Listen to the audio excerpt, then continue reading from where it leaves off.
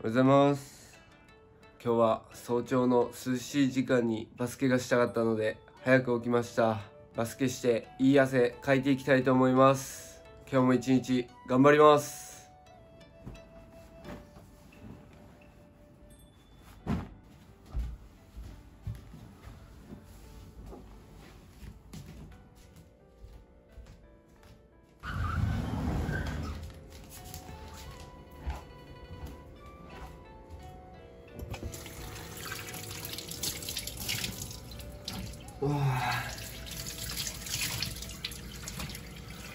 冷水最高。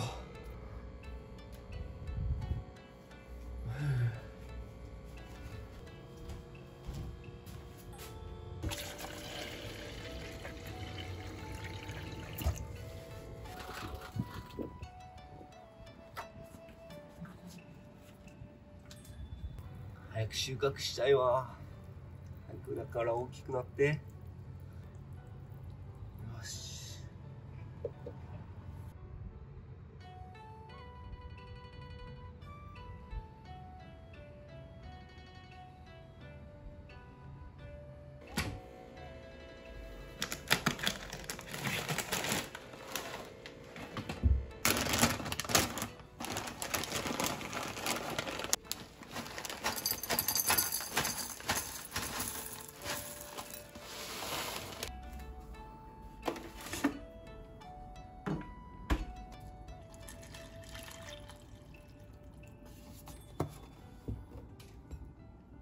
今日の朝食はフルグラです。今からバスケするので今日は軽めの朝食をとります。いただきます。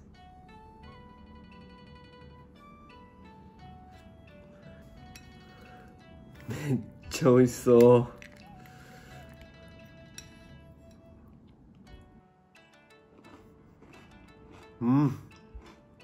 美味しい。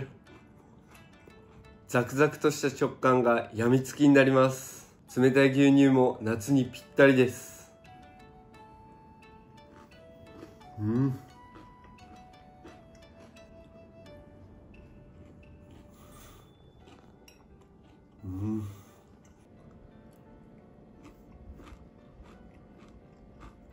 うわ、美味しい。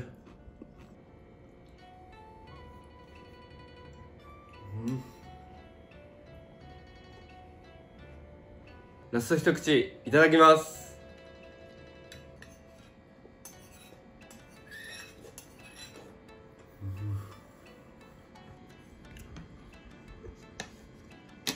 フルグラ食べて元気出たのでバスケ楽しんできます。ごちそうさまでした。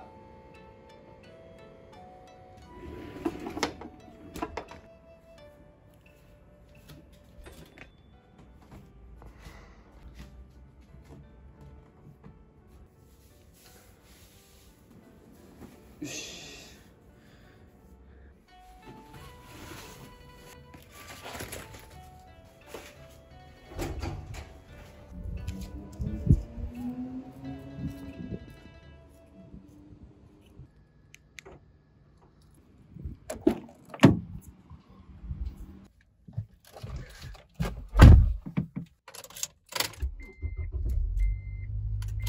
それでは今からいつものバスケットコートに車で向かっていきます。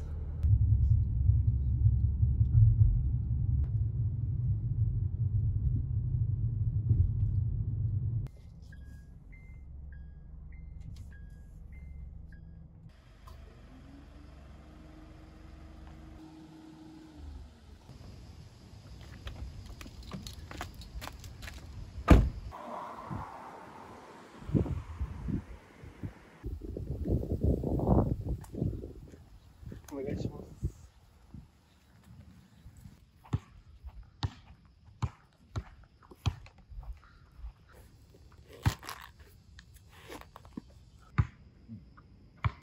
よし。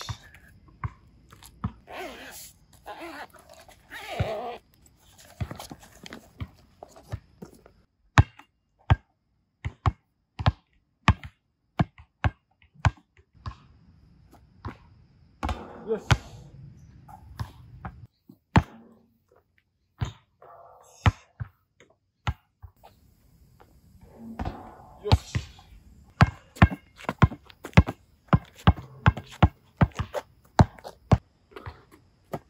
っしゃ。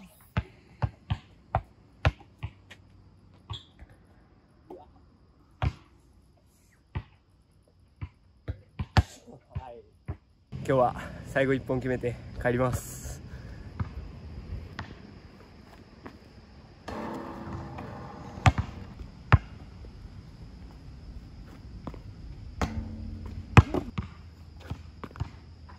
よっしゃー、最後見事入りました。あ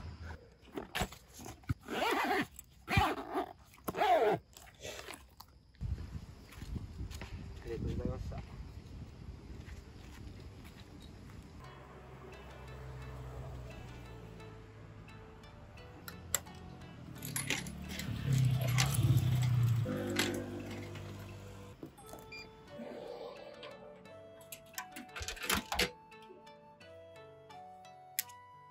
いただきます。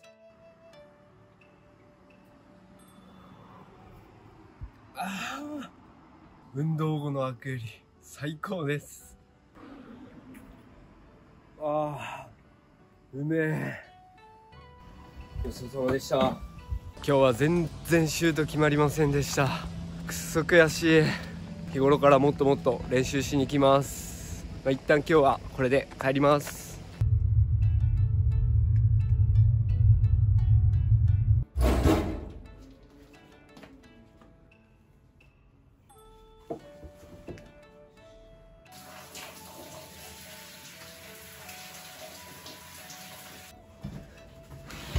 よし。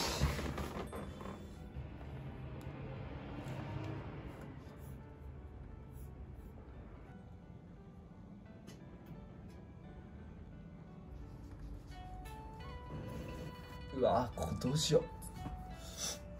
使おうかな。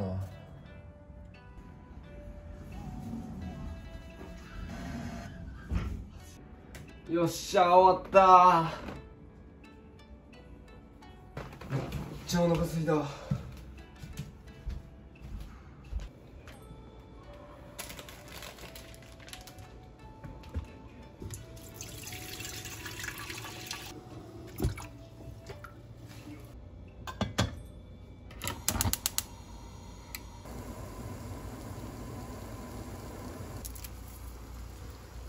騰したんでパスタ入れていきます。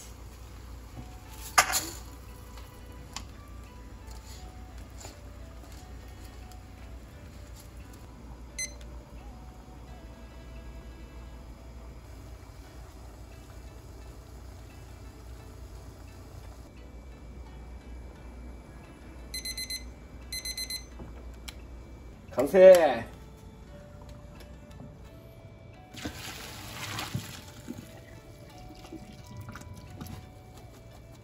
よし。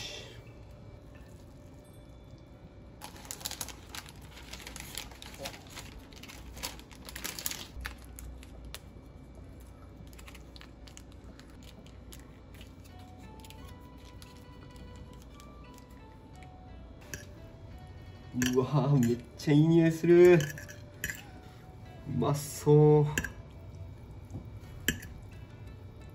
トッピングに海苔のせていきます。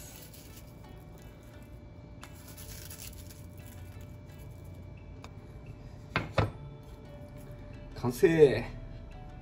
たらこパスタ完成しました。久しぶりにパスタ食べるのでめっちゃ楽しみです。いただきます。たらこのいい匂いする。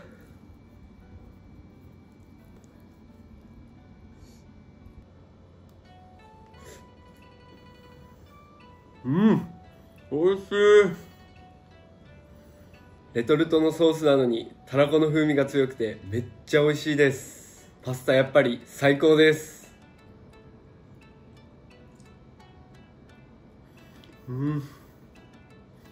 美味しい。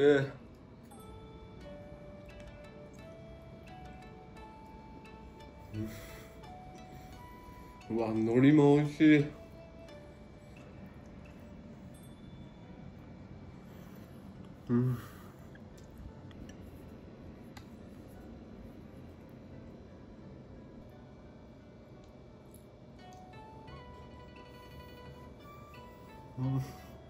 最後一口いただきます。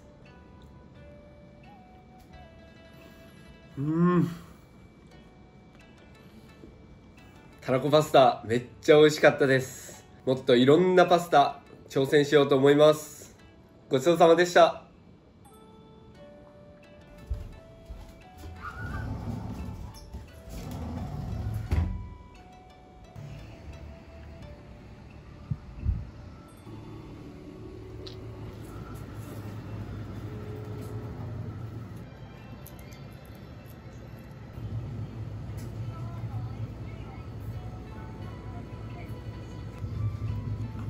ジャンプとお菓子買ってきました。今週号は呪術廻戦が表紙です。めっちゃかっこいい。では早速帰って読んでいきます。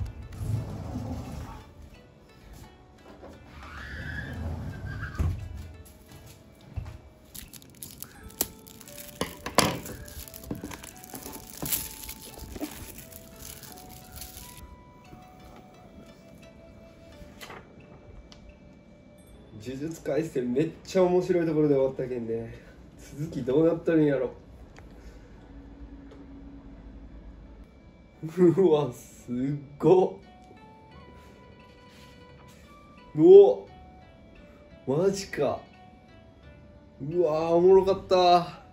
呪術廻戦今週も衝撃の展開でした。残り4話どんな展開になるのかすごく楽しみです。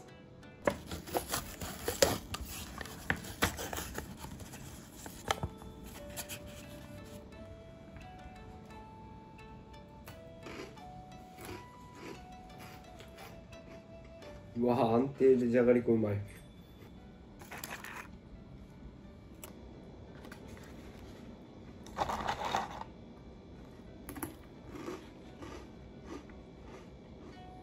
おもろかった。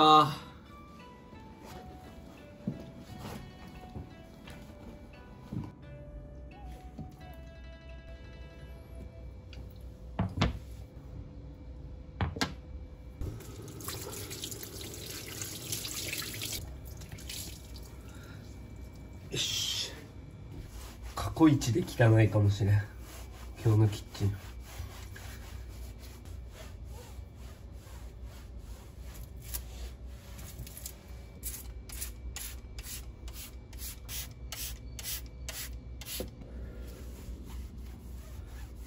おおめっちゃ取れてる。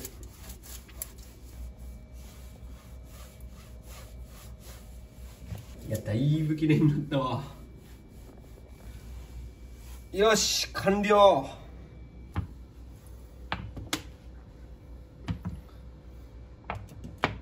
コンロ周りめっちゃ綺麗になりました。この綺麗さを維持していきます。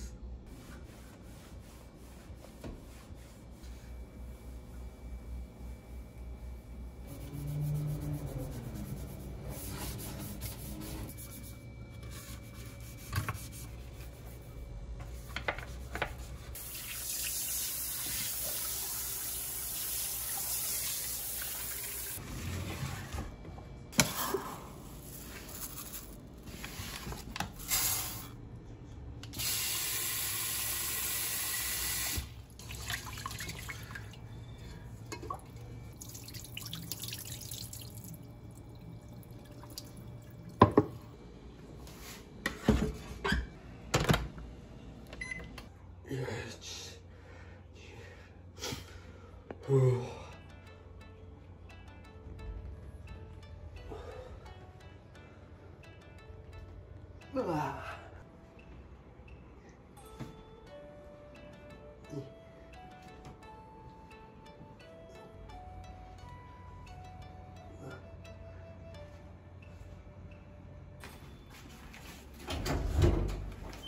それでは今から夕食の買い出しに行ってきます。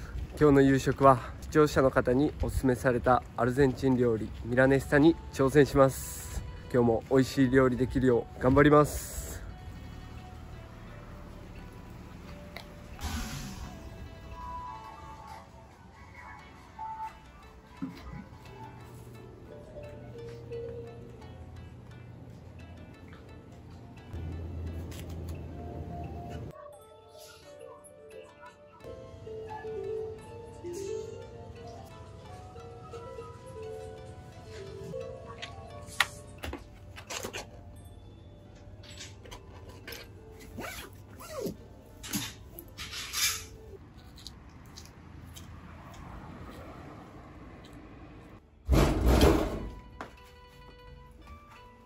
それでは今からアルゼンチン料理ミラネッサ作っていきます。初挑戦で緊張してます。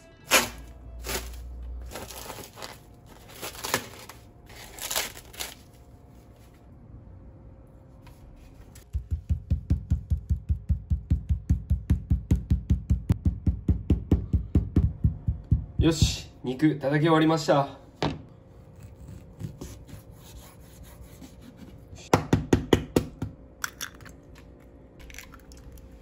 ニンニク入れていきます。人生初オレガノ使っていきます。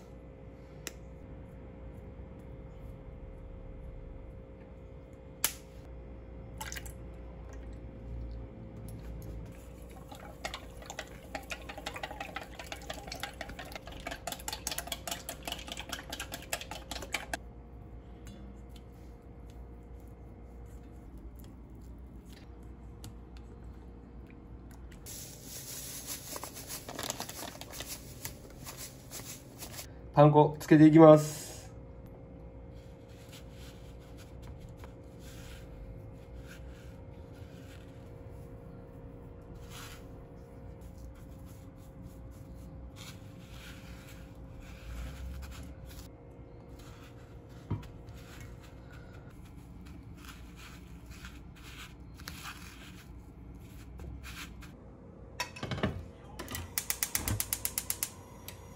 肉入れていきます。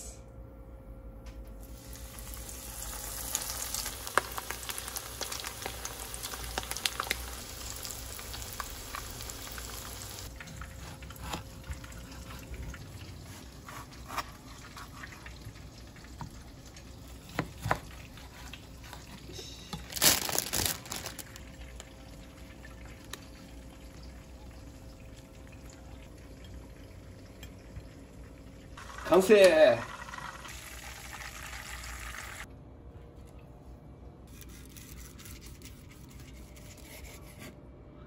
おお、超美味しそう。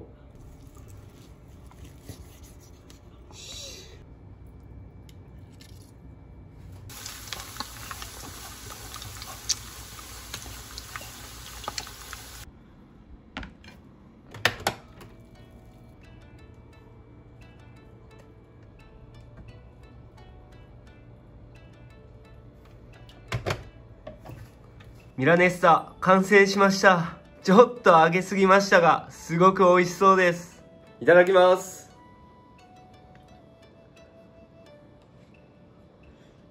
めっちゃいい匂い漂ってる。美味しい。衣がすごいサクサクで、オレガノがふんわり香っています。すごく美味しいです。う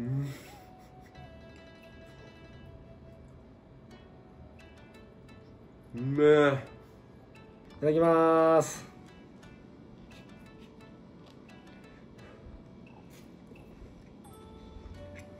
美味しい。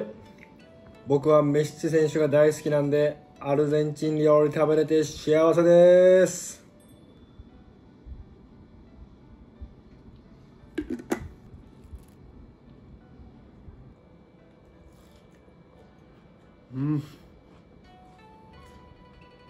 美味しい。う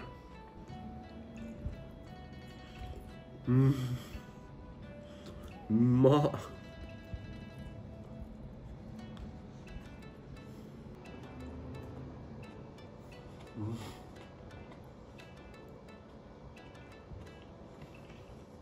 うわ、卵もうまっ。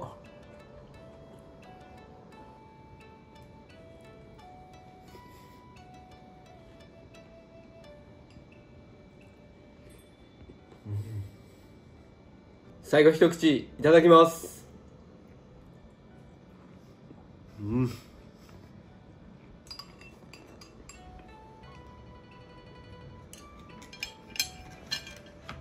アルゼンチン料理ミラネッサ、すっごく美味しかったです。これからも世界中の料理に挑戦していきます。ごちそうさまでした。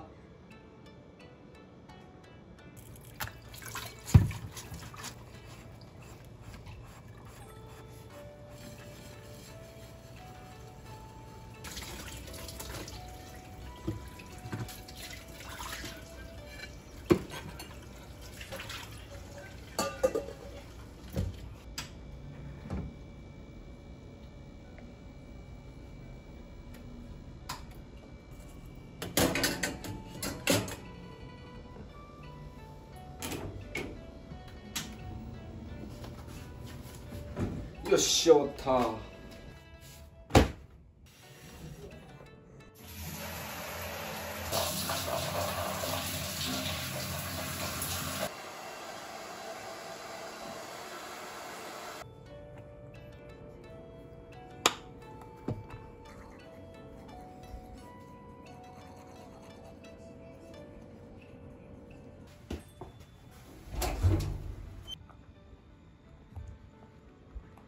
ブエナスノーチェス。